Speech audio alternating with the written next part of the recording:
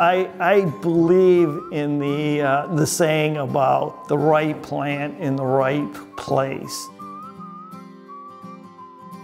My name is Chuck Martin. I work at the Dow Gardens, and the area I work in is the Whiting Forest.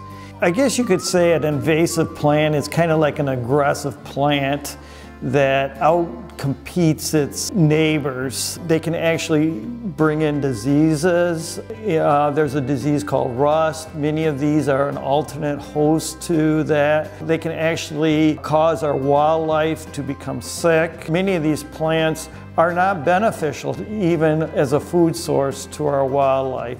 A lot of our native plants have beautiful ornamental flowering, stem color, foliage.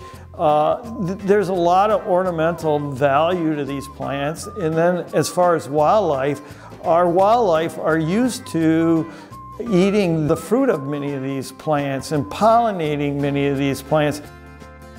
And so when you ask me what my favorite plant is, it really depends on the place.